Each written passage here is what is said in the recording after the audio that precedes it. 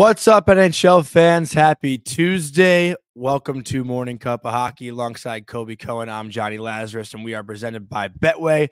If you're going to place a bet on Betway. Please play responsibly. You must be 19 years of age or older. We got a great show for you today. Friend of the show, Frank Seravalli, NHL Insider, will be joining us. And I say friend of the show because Colby hates when I say my friend or our friend. It's Colby's friend, just to make it clear. So we're going to talk to him about the GM meetings yesterday. Then we're going to talk about Alexander Ovechkin and his goals last night, and we'll get into some of the games tonight. And we may have to have a sit down with our producer, Vic, because he is one bad gambler. He's had some really bad luck the past couple weeks. But great show today coming up. Colby, you already got something that looks like on your mind? I don't hate when you say that. I just want you to choose your words more wisely, because you call everybody your friend, people you just met, and then how do you think that makes your real friends feel? Like, if you're calling someone you just met your friend, but you have a friend that you've known for a long time, there's got to be some distinction. You know what actually is funny? My oldest friends. You make people feel like they're not important because you just call everybody your friend, people who don't even know you. My oldest friends also do give me a lot of shit, mostly like my high school friends. Actually, this weekend, like my birthday's on Friday, and we have plans like next weekend to get together, the high school friends. And one of my friends made like a reservation at this like bar in the city, and he already said like, "How many other people did you invite already? Like, are we not good enough?" Like, I don't know. I'm just I'm a friendly guy, man.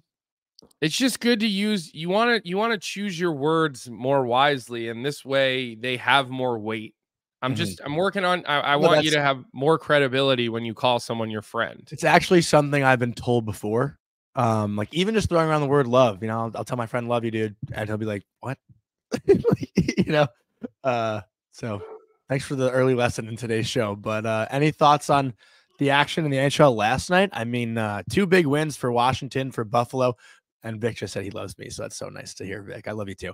But the Capitals look good against Calgary. Buffalo. I know Jeremiah had to be celebrating last night. And look, the Caps wake up this morning in a playoff position. I mean, not only do they wake up in a playoff position, but Alexander Ovechkin, he continues to score goals. And people were counting him out. They were completely casting Ovi out as, oh, he's actually not going to catch Gretzky. This is going to take way too long.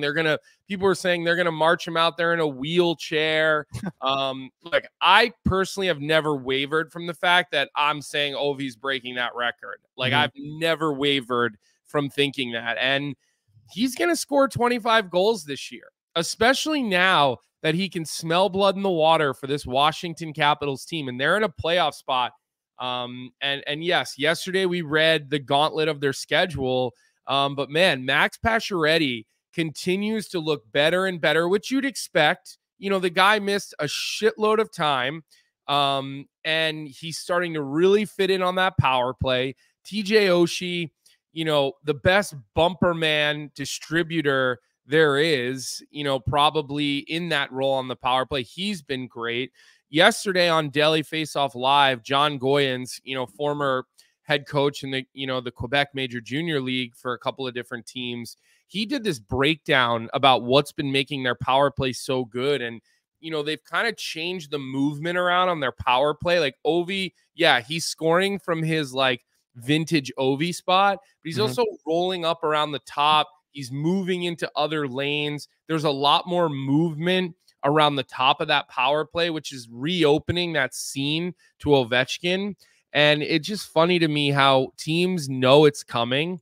Goalies know it's coming, Johnny, and they still can't do shit about Alexander Ovechkin's one-timer. Like, nobody can do that like him since, Brett Hull, basically. I mean, it's incredible what he continues to do. He took one stride before that power play goal yesterday. Like, literally one stride. He's standing still and no one's covering him, which was but I would disagree with that, because he is moving like a few feet. He does move a couple of feet, but there's no one on him. No, I understand that, but you can't take that away. You really can't. And look, I want to address what Jeremiah is talking about with his sticks really quick. we'll get there in a second. But first, I want to say this. I played that side on the power play most of my career, right? Clearly not comparing us. Yeah. The same Thank God you referenced it. Right. Okay. In the same world of a realm of the universe. But having played in that spot, to be successful there, you don't need to move a lot. You really don't. Because he's not afraid to get outside of the shooting lane. Like a lot of times he's outside the dots when he actually, I think he scored from outside the dots yesterday as well. Lets that trigger go.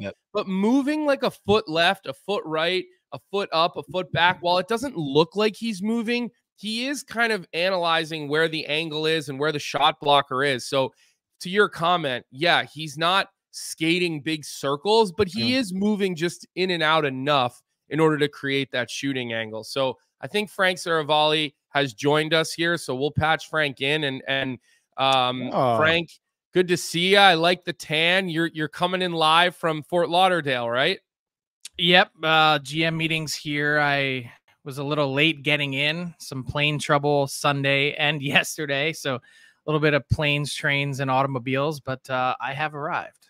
I introduced you as my best friend as we started the show today, Frank. Just wanted to get your thoughts on that. And then I had to give him a whole lecture on why he needs to choose his words more wisely.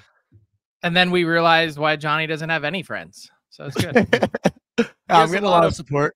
A lot of social media friends. Yeah. Friends. What was that? Oh, Colby, you got balloons. I have no idea why my computer does that. Okay. If I put my thumb up, it will start doing thumbs up. There's got to be a setting on my computer. Come on, do it. No way. See if it works. Oh my God. I have no idea why my computer does this. That's hilarious. All right. I'm putting my hands on the desk. Go ahead, Jonny. Let's talk to Frank about the GM meetings. Obviously, you know, he's got a front row seat to what's going on there. Well, before we actually get into the specifics, I'm curious as to why the GM meetings happen this time of year. Because I did overhear them saying yesterday that they were talking about rules that could be implied for this year's playoffs. It seems like that's a bit, odd, no? That's the timing of it. Yeah, I mean, unless there's something that I missed yesterday, I don't think that that's a possibility in terms of an actual direct rule change for this year. Typically what they do here is have a conversation about it. Ultimately, they'll take a vote one way or the other, or they'll table it to a later meeting. And then typically that would get addressed by the competition committee or someone else in the summer before anything would be formally instituted for next season. So that's usually the process. But again, I did reference off the top, I wasn't here yesterday, so I might have missed something. So let me just ask you about like the flow building off that a little bit, Frank. So they get into a session. I assume they're closed door sessions, correct? Yeah. So actually yesterday, what they did is they split the 32 GMs off into groups. It was either 3 or 4 different groups, and they call them breakout sessions, so to speak. And in those rooms, the 8 or so GMs, they basically talk about some different issues that have popped up. So in one of the breakout rooms yesterday, I had talked to one of the managers who said, hey, today we talked about face-off, managing face-offs and, improperly dropped face-offs or face-off infractions. We talked about the Department of Player Safety and Supplemental Discipline. And we also talked about reverse hits. So like, it's pretty straightforward in the sense that it's a real direct topic that you're talking about. And then, so what they'll do is they'll then take those groups and then bring them all back together in today's meeting, a larger meeting, I think with all 32 GMs. And then they're going to just basically bring forward whatever warranted more discussion.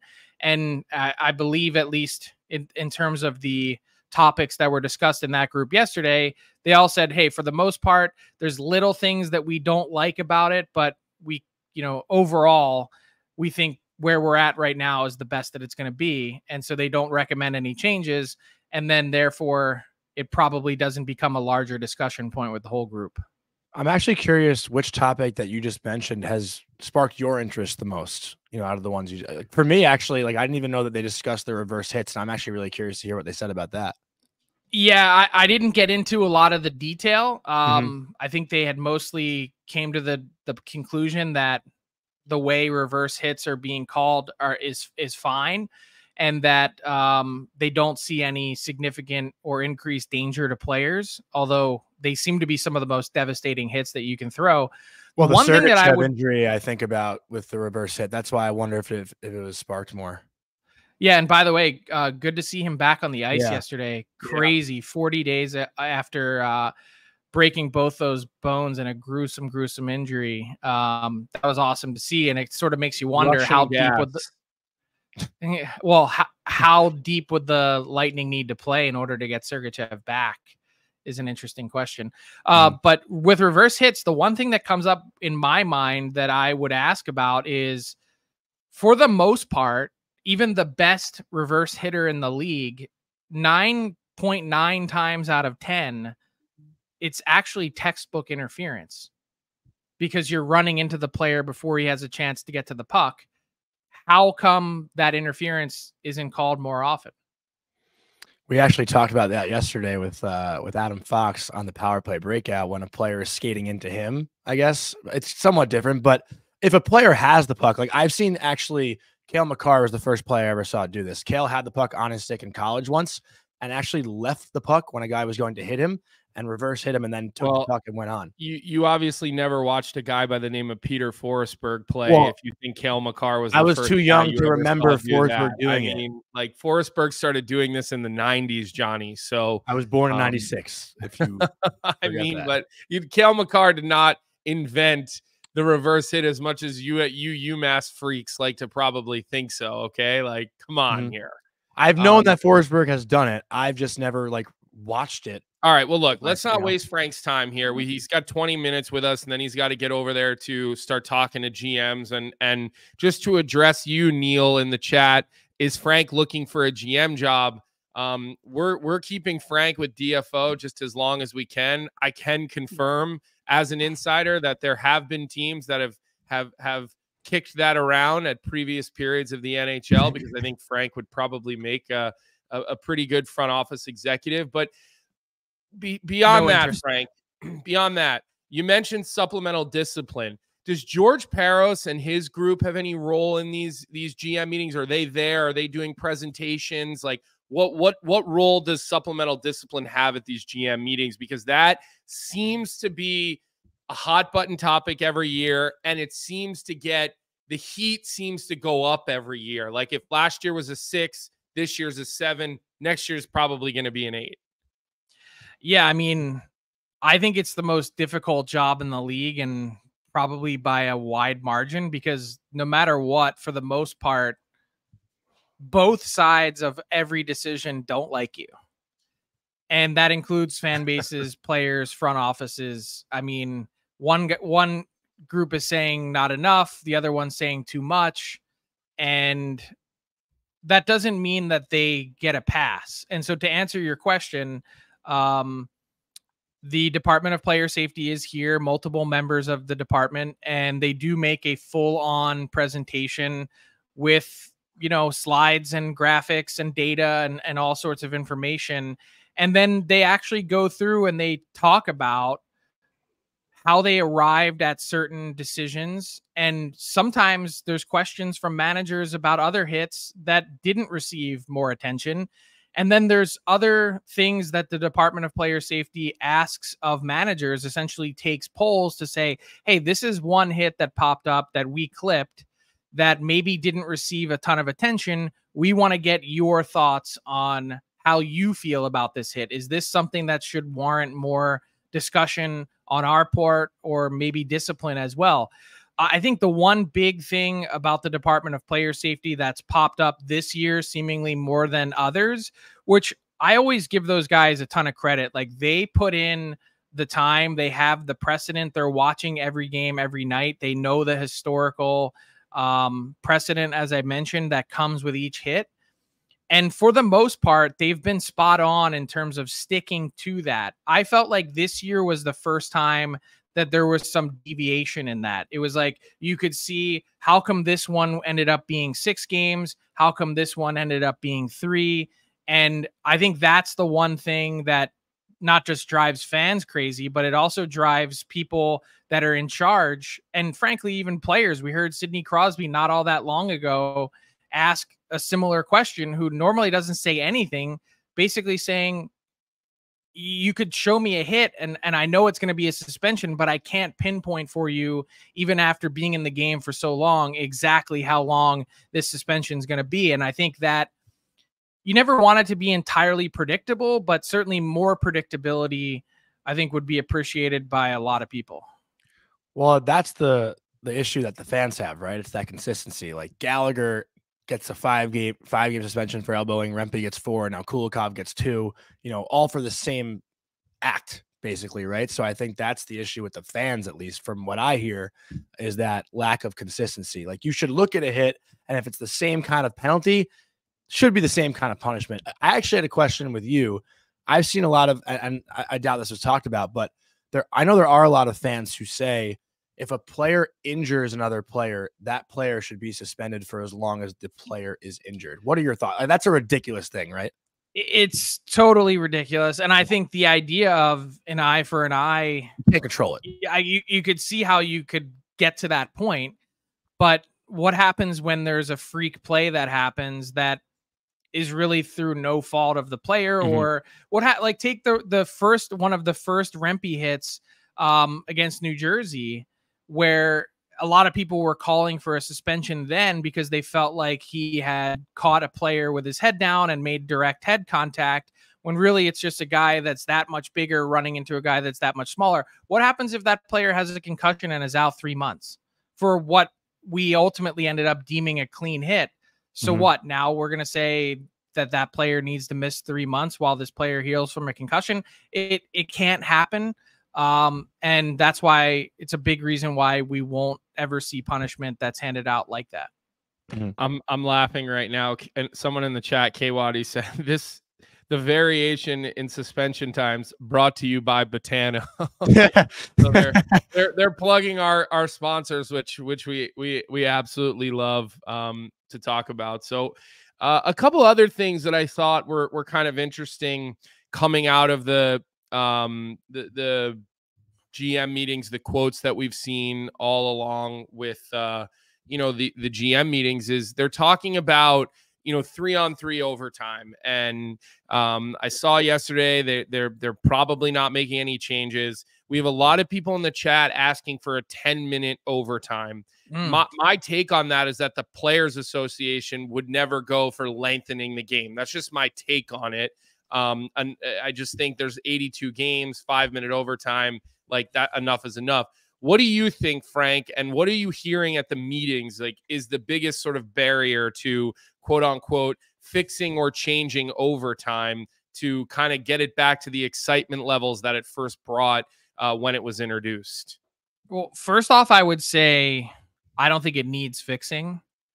The NHL put out this stat yesterday, and I thought it was interesting timing, that we're on track for 70% of games that go to overtime to end in overtime this year, which is the highest total ever. So that's one data point. Thanks to the Bruins and the Islanders. Yeah. Well, the second thing I would say is I've been advocating for increasing the length of overtime to 10 minutes just on a statistical basis, because now that we know with expected goals for, you're looking at it increasing to 10 minutes, something like 93% of games ending in overtime. And that's a huge jump from 70. So my goal is not to lengthen the game or make it longer. My goal is to reduce the number of games that get to shootout, because I think they're so anticlimactic. So occasionally you get the decent shootout and it's an interesting way to end it. I always feel like watching shootouts, though, like the losing team just kind of shrugs and they're like, well, at least we got a point. And I just don't know that you should ever really feel that way getting off the ice unless you battled back from a 3-goal deficit in the third period. It should just be like, man, we did all that work for nothing, or we got 2 points. And so, I think there's a whole bunch of different ways to tackle the last part of what I'm saying. Like, another thing I'd been advocating for is a 3-2-1-0 points format, which interestingly enough, they are using for the Four Nations face-off in 2025 next season. Don't know how that'll impact the tournament, but I wonder if there's obviously part of it in such a short tournament is to not have any ties. But I wonder if in the back of the league's mind, is there any thought to maybe changing the point structure of the league? Well, college has done it.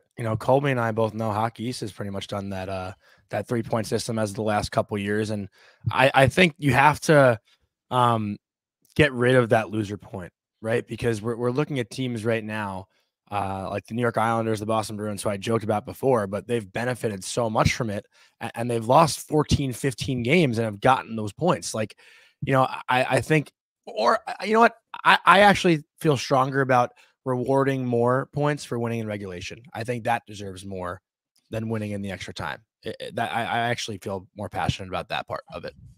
So I agree with you, by the way. Yeah. That there should be more emphasis placed on winning in regulation. Yeah.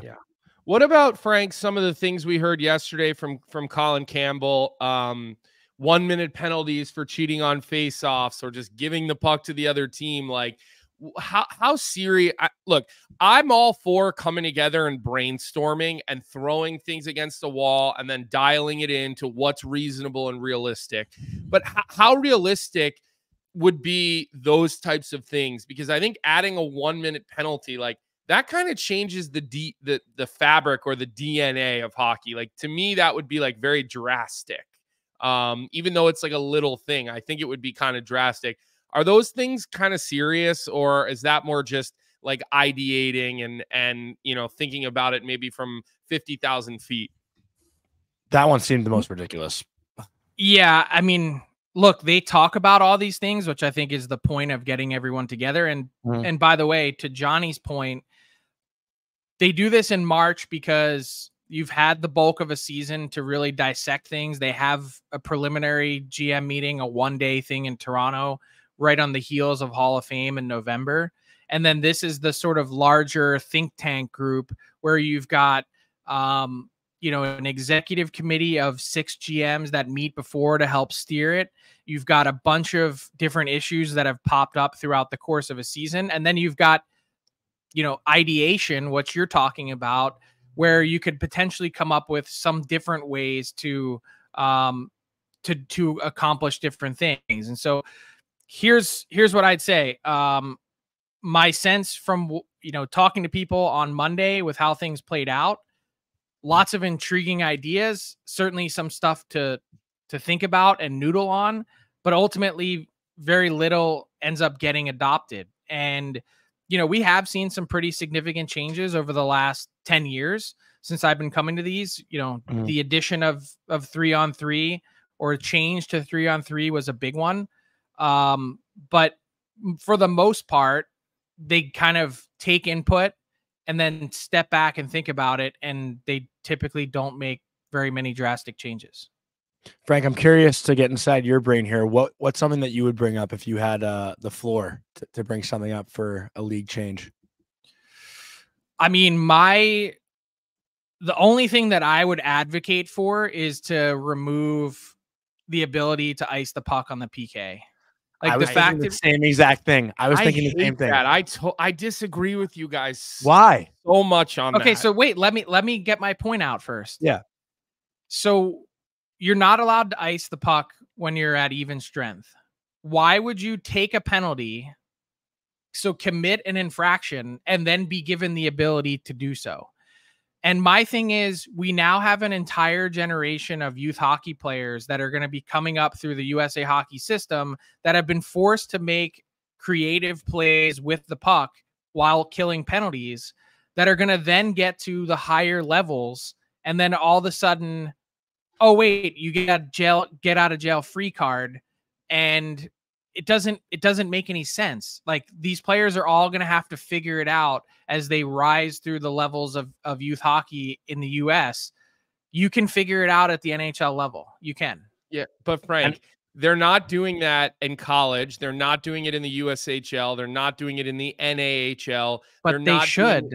And I'm just saying though, so like all the feeder leagues to the NHL aren't. And having to now, be fair, it's only been 3 years or 4 years since this was instituted. All I'm saying is having now seen it live with my U18 team and having us be victimized on it, because I got to tell you something. We ended up in the final, like I said, 1 game away from an opportunity to go to nationals to represent, this entire, Northeast corridor in nationals, right? 12 teams. So we had good team, good players. None of them could make a play. We would either ice the puck or we would flub it trying to do something, and it would end up shoved back down our throat, especially this weekend. You're making my point for me. You're making my point for me. What we're trying to do here is create more offense. There's enough offense. More goals. No, there's not. There's always room for more.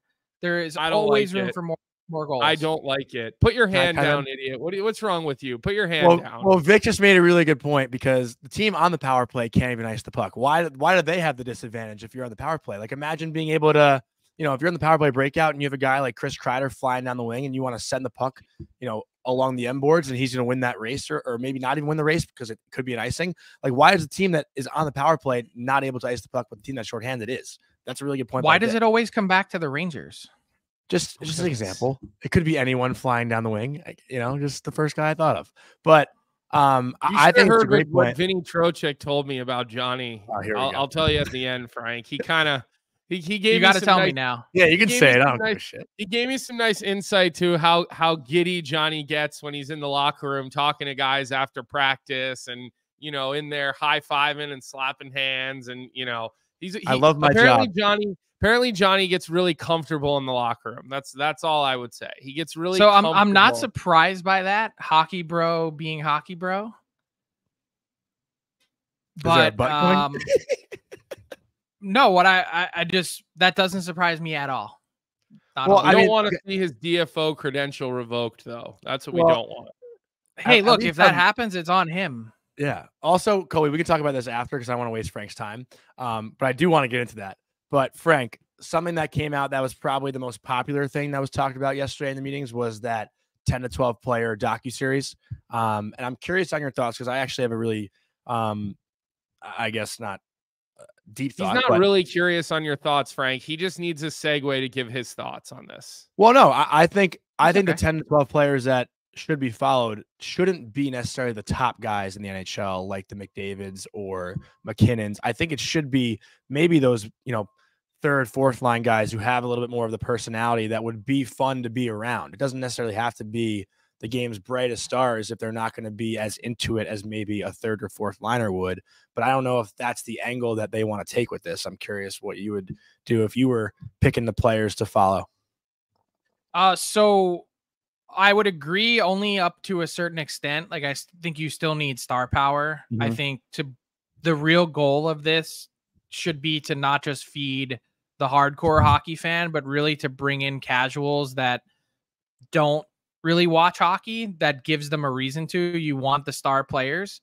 And the other thing that I would say is, I think they had a pretty big failure a few years ago when they did the Amazon limited series with the Leafs, where the Leafs had another meltdown, and really what we ended up seeing was really quite sanitized. And that was disappointing, because apparently there were some significant fireworks that took place behind the scenes that were edited out because the Leafs weren't comfortable, and they essentially fought and strong-armed their position as being the ultimate executive producers of what went to air, that it didn't end up being this truly behind-the-scenes thing. We got something that's a cleaned-up version of what should have been a crazy, disappointing season for a team that felt like they could win the Stanley Cup that year. Mm-hmm. And if you're going to do it that way, just don't even waste our time at all and do it. Just mail it in and make it as fluffy as you can. Because if you're really going to truly talk behind the scenes, it should be unvarnished, and it should be raw, and it should be something that really actually lifts the curtain on what these players and teams go through. Because if not, I think it's really ends up being more or less a joke.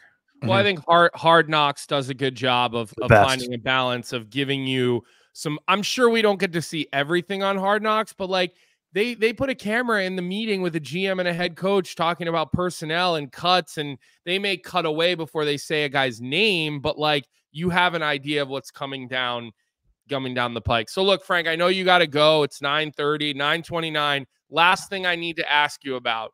Last week, there was some real controversy. And you were on vacation, so I'm not sure if you saw it. So Vic, do me a favor, put up last week's tweet from Jonny, and let's get his thoughts on what is now being called Pastagate amongst the Morning Cup of Hockey listeners.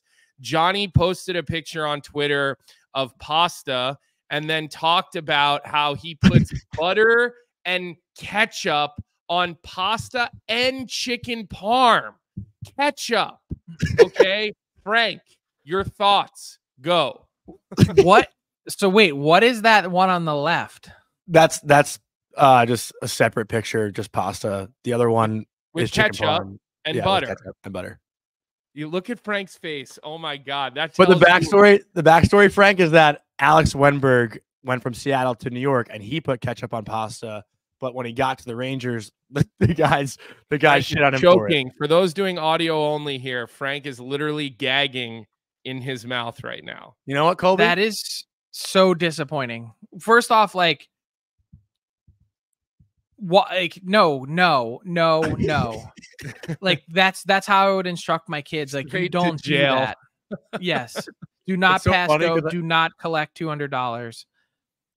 I mean, you had a valiant attempt with your parm. I don't know if you sent it to Bucci for rate my parm. There's ketchup on it, Frank. You can't send that. No, to I know that part, but the actual chicken and cheese, like, you did a nice job crisping the cheese. Thank you. The rest of it is a total fail. These pictures are also a couple years old, but I feel like the response needs to be the response from the guy in Happy Gilmore when. Not Happy Gilmore, Billy Madison, when he answers the question, and then the moderator says, "You are awarded no point. Yeah, at no point were you ever even close." Yes. I mean, like, Frank, I got people saying 2-week suspension from Hinge. We've got people who want him suspended from the show. New York Ranger Marine said, a lot of people who used to think I was too hard on Jonny have now completely jumped sides because of Pastagate, because of how disgusted they are with this. I agree. Coming from Jonny. May God have mercy on your soul. And I would say, too, if you throw up that pic again, Vic, of the left side of that pasta, it reminds me of the rice noodles that I get at the local stir fry place. Like, what is that? Yeah, that's not a very. Those noodles look really pale too, like ketchup? Really pale. Actually, if we can, Frank, as you know, Colby and I have a bet on if the Flyers make the playoffs or not. We have to buy each other dinner. I have the Flyers missing. He has the Flyers making. I'd rather have Colby eat a chicken parm. You're not changing our bet. It'll never happen. It'll never happen. I would never bet something that I can't control on something that horrifying. Frank, thank you for your time today. I know you're a busy guy. I'll be covering for you again on DFO Live today, and then I know you'll be back in the saddle with Tyler the rest of the week after that. Good to see a little color on your face. Yeah. Got a little tan from vacation last week, but thanks for coming on today. We really appreciate it. See you guys. Have a good one. That was funny. People, you're letting people down who generally stick up for you. Yeah, but you know what? I am who I am, and I'm not going to change. I don't. Good. I don't. You know what do they say? Never change, just continue to progress. But I don't eat that like in front of other people. it's usually just like a comfort. So you meal come on my home own. at 4 a.m. Well, that was my pregame meal. My billet mom in Texas would make me chicken parm pasta and put ketchup on it. That was my when you played in the North American League. yeah. We can call Mary up right now. She'll tell you. 3:30 chicken parm pasta with ketchup. Well, like take us into our Tim's tweet of the night, Johnny, because we might as well stay on brand here. Yep. So tonight's Tim Hortons tweet of the night. Roll up to win is back for Tim's 60th anniversary. Celebrate our big year with some big prizes: an all-electric Volkswagen ID4, a sun-soaked Hilton getaway, and cash with the daily jackpot of $10,000.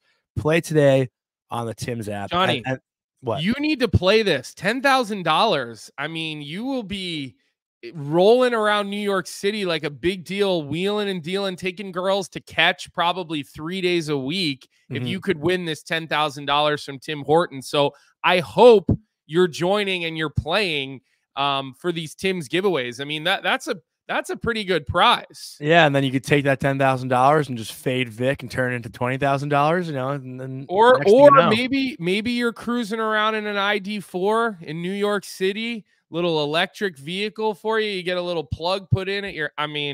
I don't know if I trust you in an electric car. You'll forget to. I'm good with walking in New York. I'm good with walking. Driving in New York is not something I love. Yeah, but you drive all the time because you always are going up to Boston to call games. Well, I don't drive through the city. What do? You take the train out to Long Island and then you drive from there? Sometimes I'll do that. Other times my brother-in-law will bring the car to Brooklyn because he works 15 minutes away from my apartment, and I'll just drive from Brooklyn. But through Brooklyn, you don't have to go through the city, which is nice. But we didn't even show the tweet. Let's get the tweet up. Let's get the tweet up. Go ahead, read it up, Johnny. This actually was hilarious. I was cracking up. Joe from Yardley said, "I followed my boy Jay Lazzy, 23, for years. Would donate an organ for the young man. Constantly thinking Colby Cohen was bullying him. After the catch-up incident for a kid from Long Island, I stand with Colby. Give him a 2-week sussy off Hinge." I actually, of all the suspensions that people mention, I think that's the most realistic one. We can't suspend you from the show because, I do need you here. But suspending you from dating apps, like, I feel like that would be 2 weeks might be a little steep. I mean, maybe I could reach out to George Paros and get him to weigh in on this a little bit. And I do personally, like, I've got a chance to meet Paros over the years. Him and I have the same agent when we were playing. And so he introduced us years back, and I get to see him now at big events and whatnot. I really personally like George Paros. Like, I know a lot of fans like hate the guy and they crush him on social media, but like, if you ever had an opportunity to have a beer with him, you may hate his work, but you would like him as a guy. Like, he's a Western Canadian. He's a chill guy. He loves to have a beer like the rest of us. He was a prick to play against, tough as nails, smart though, went to Princeton. Like, so he's obviously, got it up here. So that's all I would tell you all. Hate his work, no problem. But I swear to God, especially like our avid listeners and watchers of this show, like, I feel like we have a lot of old school people that get in on this show, like that have, we have former armed services people. We've got New York Marine. We've got Jeremiah. Like, you guys would love having beers with George Paros. Like, he is an awesome guy. Again, hate his work, but he's a solid dude. Like, he really is. So I always get a little allergic to seeing people crush him on social media. And I've disagreed with them and put it out there, but like, I don't ever attack him personally like a lot of people do. But I just wanted to get that out there because I know we've spent a lot of time talking about player safety today, and we kind of heard from Frank and whatnot about that. I was also thinking, I don't know if he's in the chat today, but maybe back to the pasta thing. Maybe Pizza Sports Guy can have me in for a parm or something. We can make. I haven't seen him in the chat today, so I don't think he's here. If he was here, he'd be in the chat. He was up late last night doing an Isles Twitter space. So Tommy T, punishment suggestion: Johnny drinks a 12-ounce bottle of ketchup. Oh, no, so never. But can we dive back into this Trocheck thing? Because I want to chance that. I thought Paros was from New Jersey or PA. I don't think he is. Vic, can you look up and see where George Paros is from? I know he went to Princeton, but I didn't think he was from here. But I could be wrong. I thought he was a Western. He has that chill Western Canadian vibe, but maybe I'm off. Like, let's Vic's gonna look it up for us right now. Go ahead. What is it that you're dying to talk about? The Trocheck thing. I want a chance to like defend myself a little bit. I mean, you do have to know that like he's from Randolph, New Jersey. You're way off. He's from where? Randolph, New Jersey. Wow. So I thank you for the correction. Who was that? Let me see. Who was the correction? Oh, Carousel Vertigo. I literally couldn't have been further off. Yeah, you're kind of off lately. You said Gensel went to Minnesota last week. What's going on? From Minnesota. You said he went to the University of Minnesota. I know. Shaps corrected me on that. Yeah. But that I feel like the Gensel one played Minnesota high school from Minnesota. Like that, I feel like is a reasonable mistake. This Parros one went to Princeton, played for Princeton. That's a strike. I said he played for Princeton, but what's the difference? That's a strikeout. That's a major strikeout by me. I mean, that's like I struck out and then I fell after I struck out and like face planted in the dirt and like cut my eye open. Like that was a bad one, Carousel Vertigo. So how many beers did you have with him that you don't remember where he's from? I got to tell you something. He gives off like that chill Western, like every guy I know from Western Canada is pretty chill. Right. And he has that like chill energy. And I honestly just kind of figured like he came through the dub because the WHL makes those absolute beastly tough guys. But I mean, I knew he went to Princeton. I didn't know he played at Delbarton. That's honestly shocking to me, but also makes sense because that's like an unbelievable academic institution in North Jersey. So it does make a little bit of sense.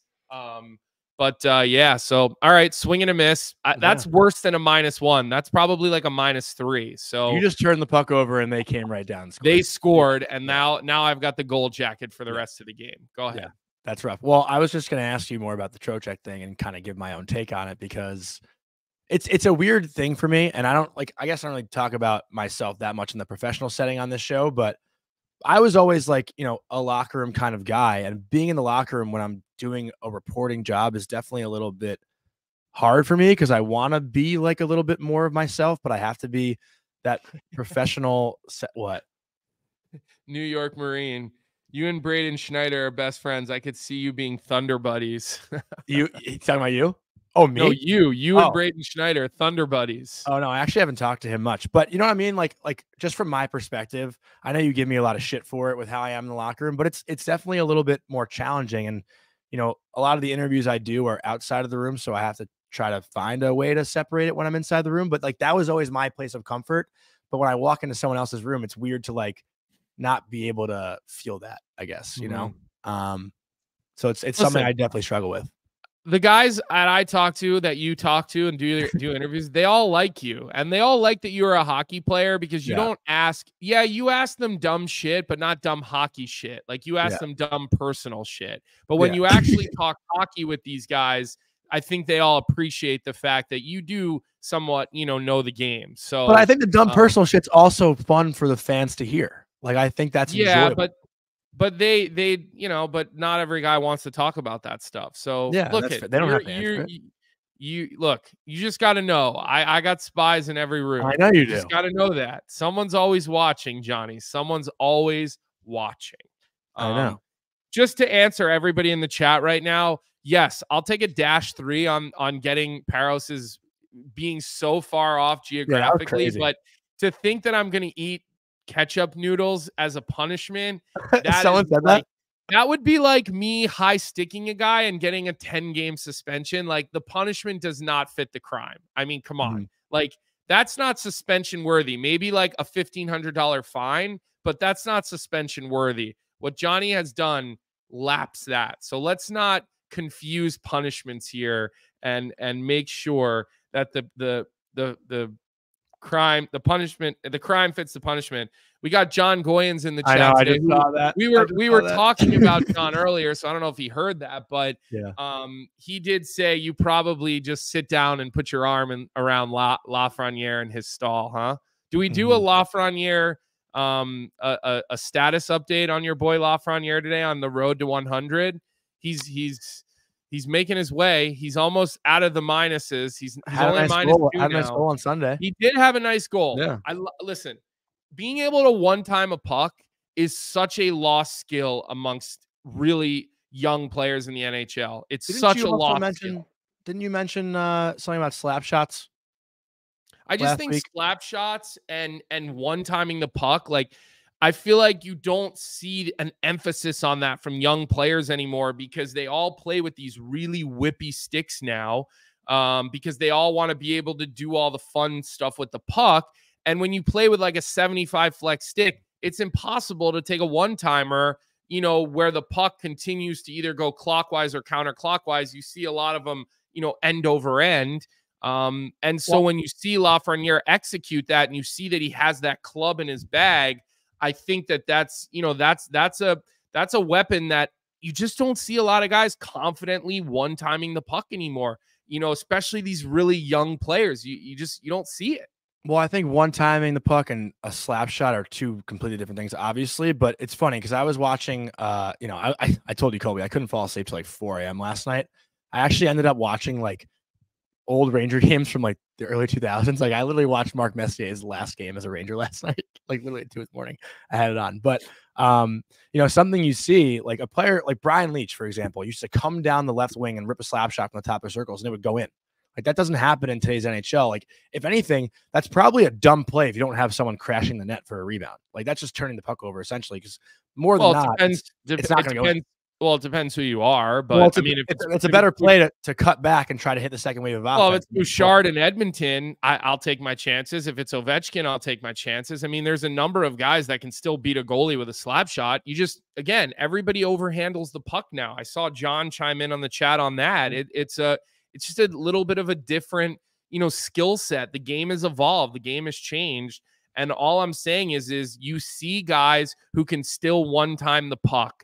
All right, let's forget slap shots for a second. Let's just talk one-timers. Well, that's what I was talking about, the slap Those shot. guys who can still execute a one-timer, like the one that's Zibanejad can execute a one-timer, right? He can do it as well as almost any forward, right? Ovechkin, that's an obvious one. Bouchard. How many goals does Bouchard score from the top of the point in the offensive zone? Because one-timers are hard to get in line with to block. They're hard for goaltenders to track. When a goalie's moving from left to right or right to left, they don't have an opportunity to set their feet and square up, right? So it's like kind of a hope play for a goaltender. And you just don't see a lot of guys who can execute it anymore. And the ones who can, there's just more of a premium on them. There really is. Let me put you on the hot seat here.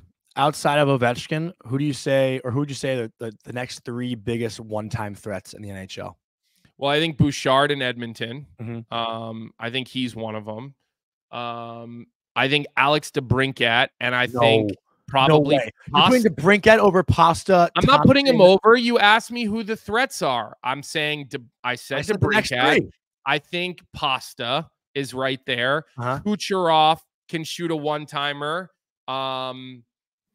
So you say Tage Thompson, he should be on that list of guys who can do it. I mean, look, every goal Alex DeBrincat has scored for the last 3 years has been a one-timer from that circle. I watched it in Chicago for almost 2 seasons. So there's a group of them, and you know they can score really well. We've got 29 in Edmonton, Draisaitl. Yeah, he's a good one, obviously. But again, like you could probably find a dozen guys, but then there's probably a dozen, and then there's like a pretty big gap between like that next sort of Stamkos. You don't see it as much anymore, but he can. He had one the other night.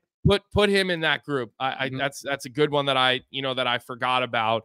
You know, Hedman can shoot a one-timer from the top, although he's not a flank guy. He's more of a top one-timer where Cooch will fake it into the bumper, or he will give it into the bumper, and then it goes Kucherov, and then one touches out, or maybe it's from the other side with Stamkos.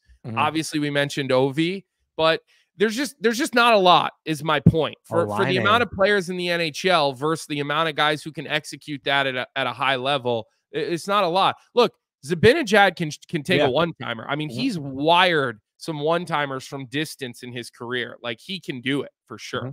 Yeah, no, I fully agree. Just moving on here, we got a lot of games tonight, and I know we want to get to Vic's fate of the night. I think we should start calling it now because, I mean, let's be honest, Vic couldn't hit water if he fell out of a boat right now. He had the the Flames money line last night. The Caps go up 3-0, and he's texting us like, "What the hell do I got to do?" Well, but it's a big slate. There's 13 games tonight. You know, what are the games that you're dialed in on, Johnny? Well, I'll be at the Ranger Winnipeg game, which to me is a big measuring stick game. You know, Rangers against a really strong Western Conference opponent. But you look at Toronto and Philly. To me, the other game that I'm looking at is Carolina and New York. If the Islanders can find a way to beat Carolina, upset them they're home actually tonight. You know, they need something to spark themselves again, because their last couple of games have been atrocious. And, you know, the Islanders were a team that I said should be in the playoffs. They should jump in over Philly. And if they continue to trend in the way they're trending, there's no shot in hell they're going to make it. So the Islanders and Carolina is one I'm looking at closely. But what about Tampa and Vegas tonight? I mean, you know, Vegas finally had a good win the other night. Tampa seems like Vasilevsky has re-entered the chat over the last couple of weeks. It seems like, you know, they've had a couple of really good marquee wins where he's played really well. I think, I mean, that is all the star power you could ask for in a hockey game. That Tampa Vegas matchup for sure. Looking around, I mean, I would say there's a number of games for teams tonight, like Carolina, New York. You know, New York needs to win. Like, there's a number of games tonight.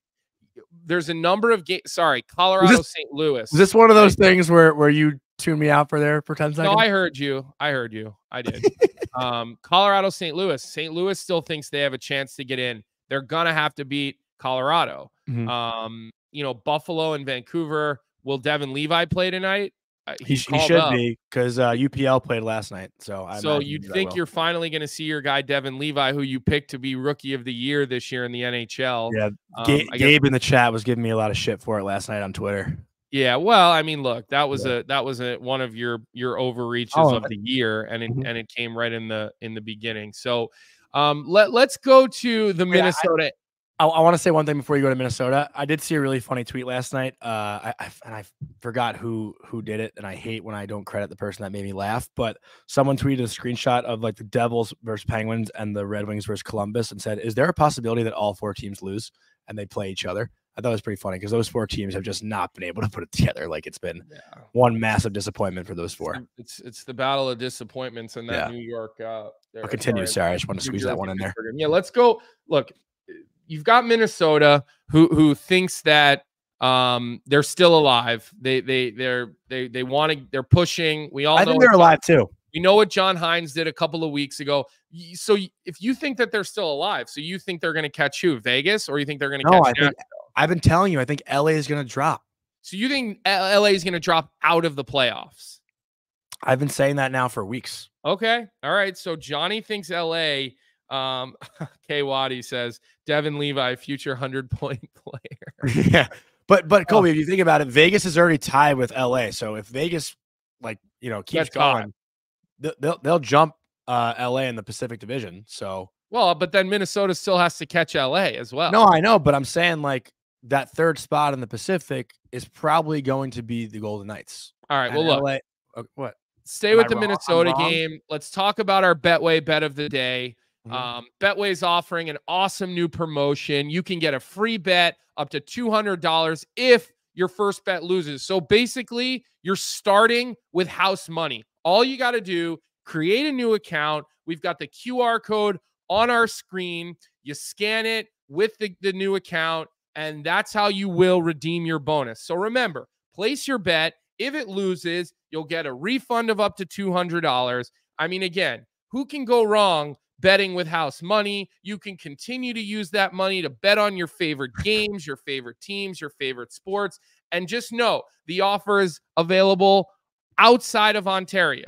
Okay. Only outside of Ontario is this new free $200 bonus. So very generous from our friends at Betway. They sponsor our show. They're offering our listeners all these different opportunities. If you're outside of Ontario, you're playing with house money, which is probably a good thing if you're listening to Johnny, if you're listening to Vic, give you betting advice. It's good to have free money coming back your way, because we've seen things haven't been going our way here with the betting. So let's bring in our man, Vic. Let's hear what he's got for the Betway bet of the day. He's going to focus on that Minnesota-Anaheim game. That's probably the only reason to watch a Minnesota-Anaheim game is if you got money on it, right? Vic, tell us today, what are you thinking?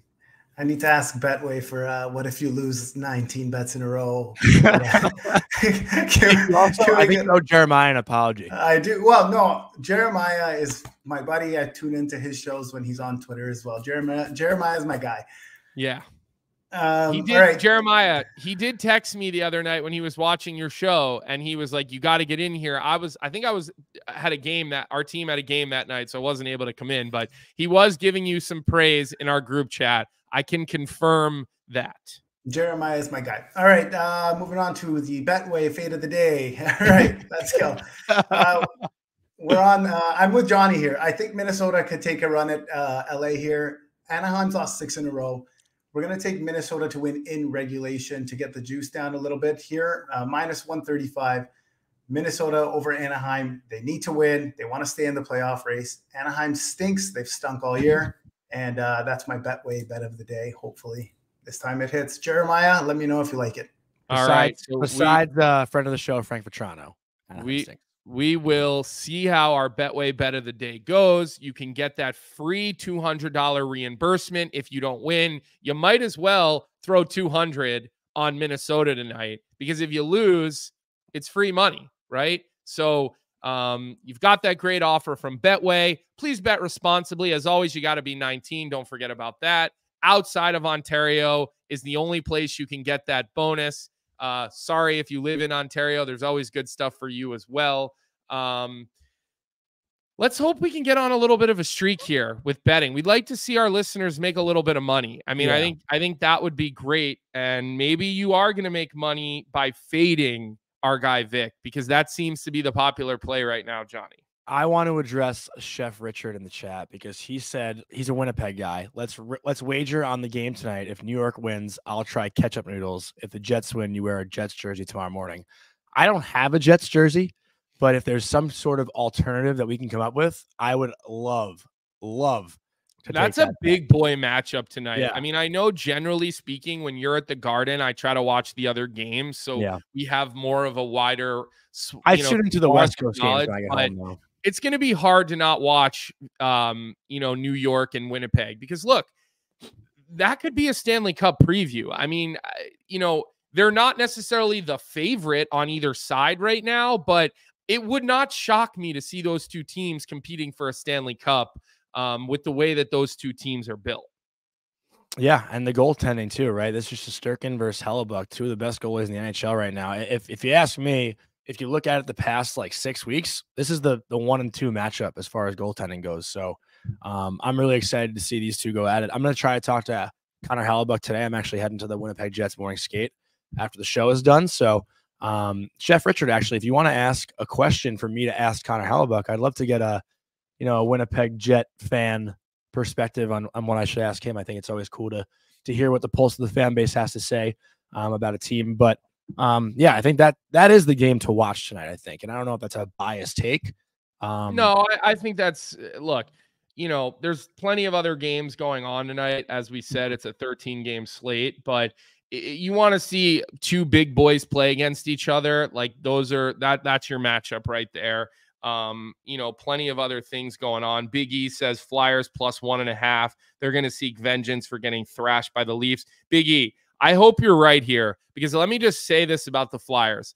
I'm worried about my bet with Johnny. I'm for the first time, I feel like they really are on life support. And I feel like they're hanging on, and they're fine. They're down to one hand on the side of the mountain, keeping them on.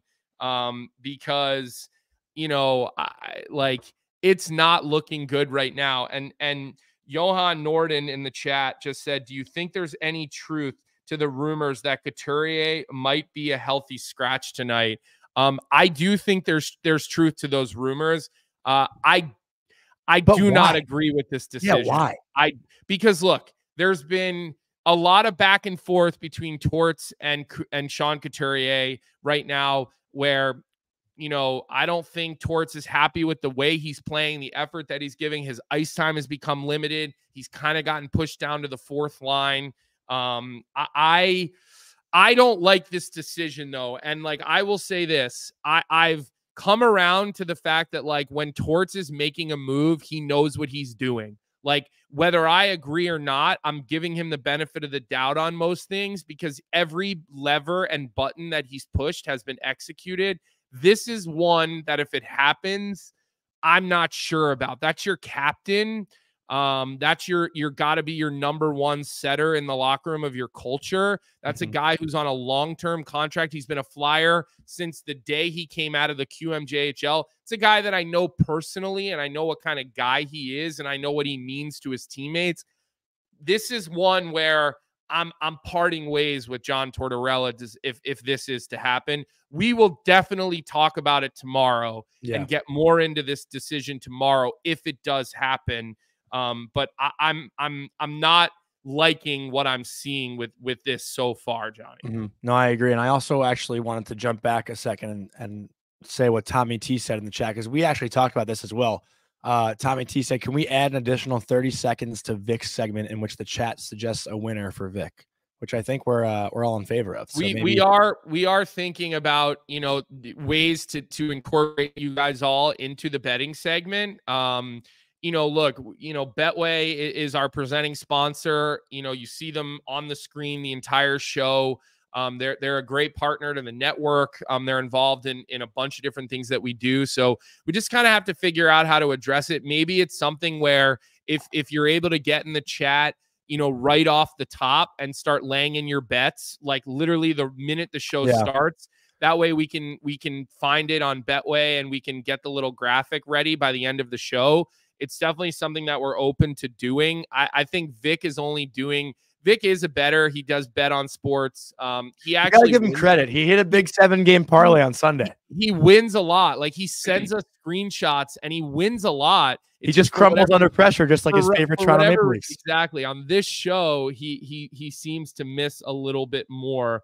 So we're definitely talking about ways to kind of get you guys involved in that. Maybe one week, we have Jeremiah picking, one week Tommy T. Like our regulars, like maybe we get you picking is for a whole week of our show, and we kind of rotate or something like that. But we are discussing that stuff. So again, if you have good ideas for us, I say this all the time. Get into Johnny's DMs on Twitter because he checks them. I really don't see DMs all that often.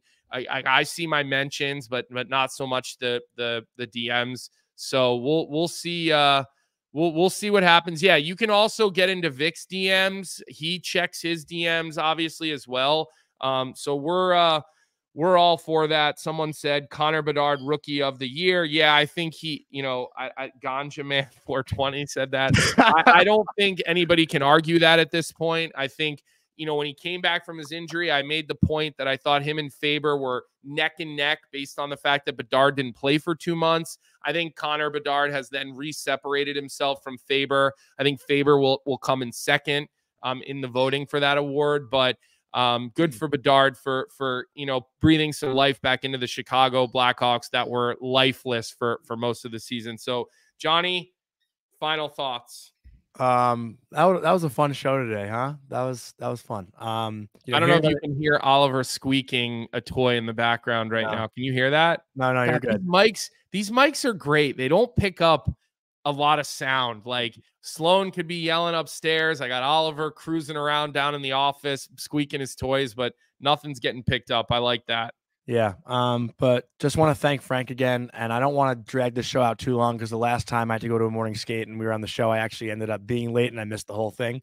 So, I think today's show is awesome. Really looking forward to tomorrow. We got so many games on tonight. So tomorrow, I'm sure we'll get into a lot of that.